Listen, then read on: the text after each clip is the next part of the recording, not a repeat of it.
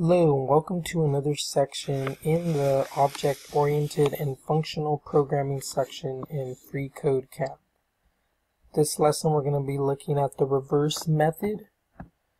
So reverse arrays with reverse. It says you can use the reverse method to reverse the elements of an array.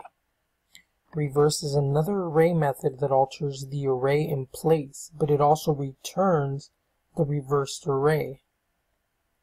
And they show here they have my array, which contains 1, 2, and 3.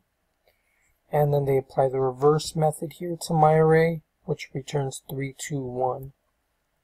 So use reverse to reverse the array variable and assign it to new array. So you should reverse the array. You should use the reverse method.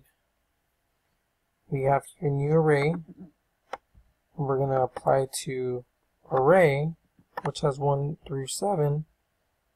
And we're going to apply that reverse method, dot reverse, and that will return 7 through 1 and save it into new array.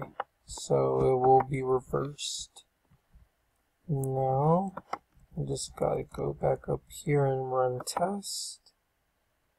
And as you guys can see, the console here has our array was reversed.